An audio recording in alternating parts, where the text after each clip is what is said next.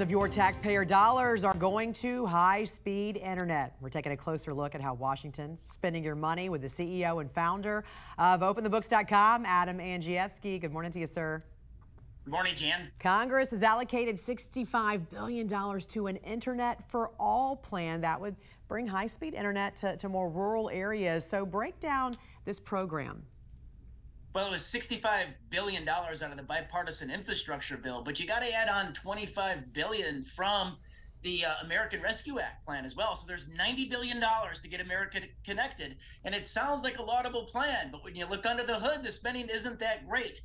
Look, there's 11 programs from 4 federal agencies. One of those programs is for rural broadband. We gave oversight to that at OpenTheBooks.com, and it's crazy, stupid money being spent. That's a lot of money, and the program is divided into grants and loan funding. So let's just start with the grants, because those never have to be paid back. What did your investigation uncover about that? So the rural broadband grants are paid out of the agriculture department, and that actually makes sense. Here's what doesn't make sense.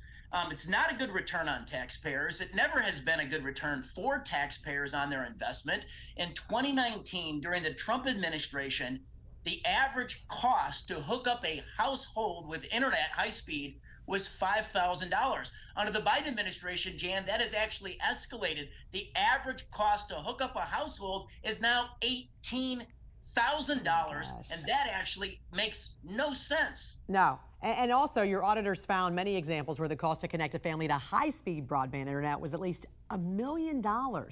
What? We found 4 projects where the average cost was over $1 million per household. Here are some examples. Utah, we found 2 households were connected for a total taxpayer cost of $2.3 million. In Alaska, they spent $35 million to connect 32 families to the internet. That's an average cost of $1.1 million per family.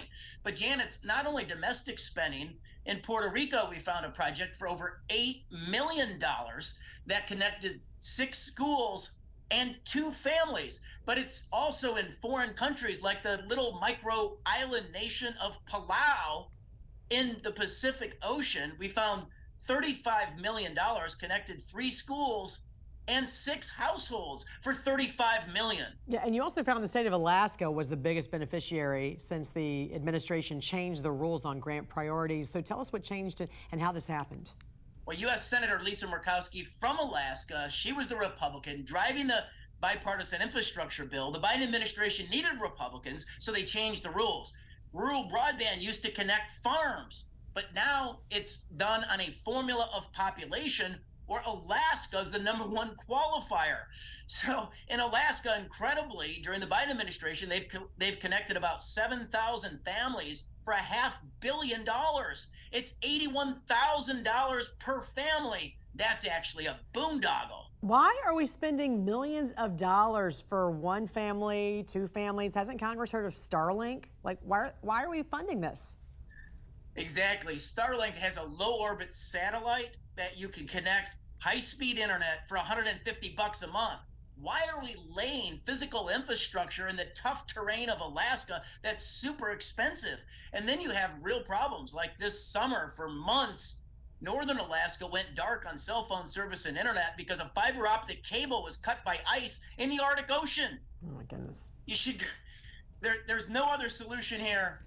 It should be low orbit satellite. Founder of OpenTheBooks.com, Adam Andrzejewski. Always a pleasure talking to you. Have a great weekend, sir. Thank you.